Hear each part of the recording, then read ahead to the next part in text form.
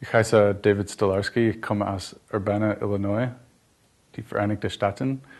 Ich arbeite in der Ars Electronica in Linz. I was born and grew up in Champaign, Urbana, and I went to the university there where I earned my bachelor's degree in computer science.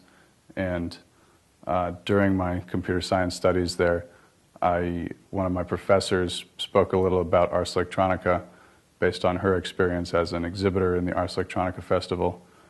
And Ars Electronica was hiring people right as I was about to graduate, and my professor heard that they were hiring and forwarded the call onto her students. I got it.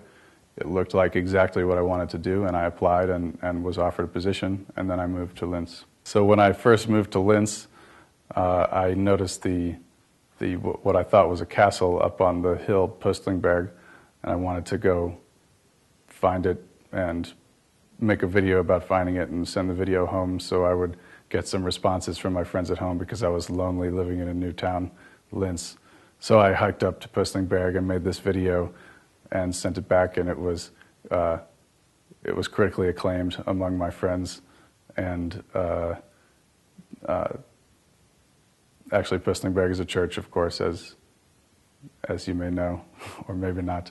The beers in Austria are 1 liter, and in the States they're only about 2/3 of a liter. It's sort of like the exchange rate between the euro and the dollar. So when I came here, it was a bit of an adjustment. I had to sort of adjust my psychology about how many beers to drink because it was more volume, and so